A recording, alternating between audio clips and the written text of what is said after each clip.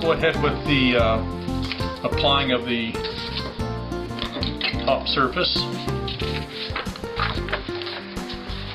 I'm going to fold a piece of paper in half like this, and starting at about 1 inch, we're going to go out to about 2 inches. So here's the two edges together here, about 1 inch out, and we're going to start our cut. And I'm keeping this pressed together with my fingers real tight because you don't want this paper kind of getting away and growing on you.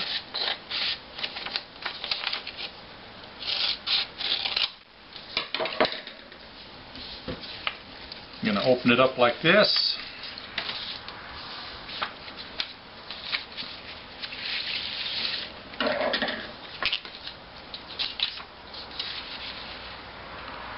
And those get applied like that.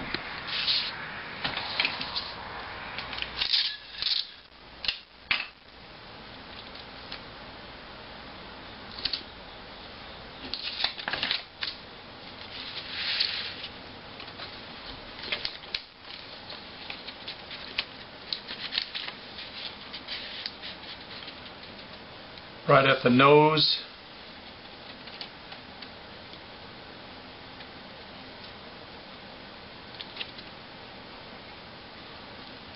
Then I'm going to fold it over.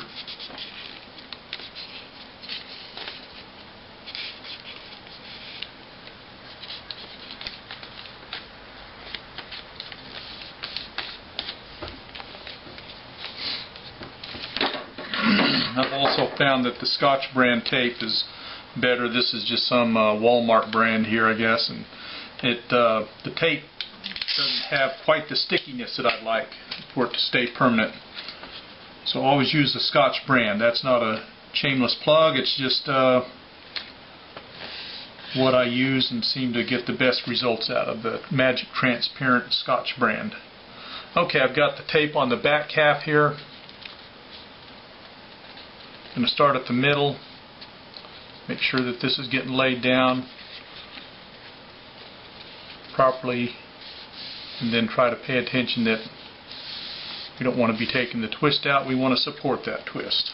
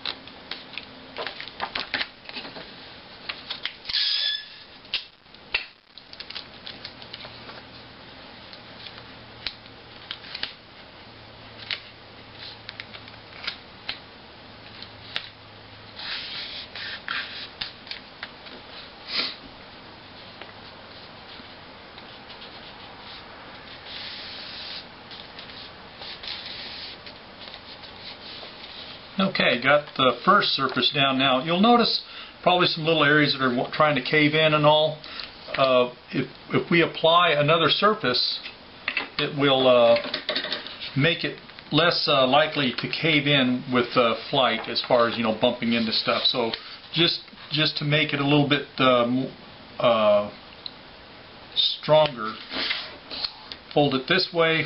This will be our next surface, and it'll be more like that. Okay, so fold it in half, and since it's going to be there, I'm going to try to find approximately where that where the back part of the last leading edge was ending, and then we'll grow it out a little bit bigger than what the previous was. So here's what I'll show you it's actually going back a little bit further than the previous surface.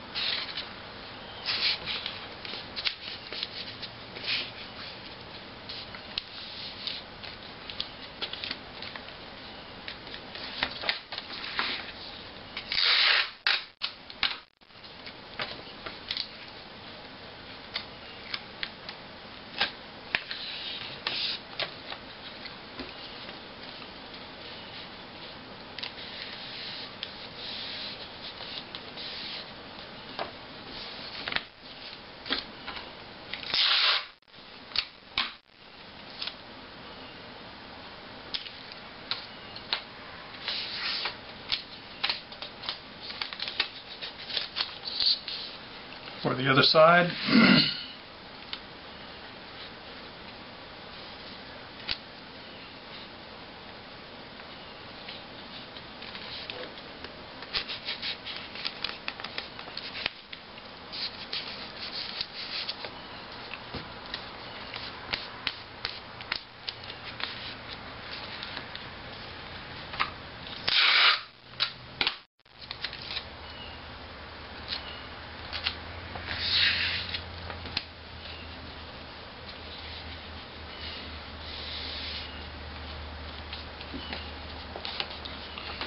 and this overlap edge here would create some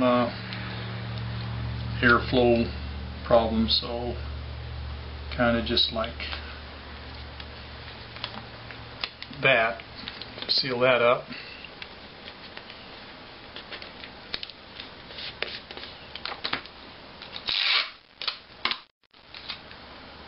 A little extra on the nose here. These do take a lot of beating on the nose, and the more you build that up, the stronger it'll be.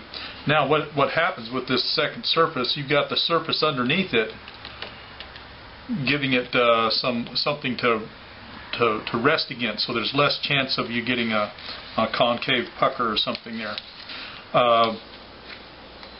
Some of the OmniWings I build will consist of up to 8 sheets of paper, might have a triple layer or more of double surface, a lot more structural strength. I'm going to put some tape on the edges here and here, just trying to clean it up. A little bit out on the tips at that edge as well, and basically done. You got yourself a advanced OmniWing. I hope it flies for you.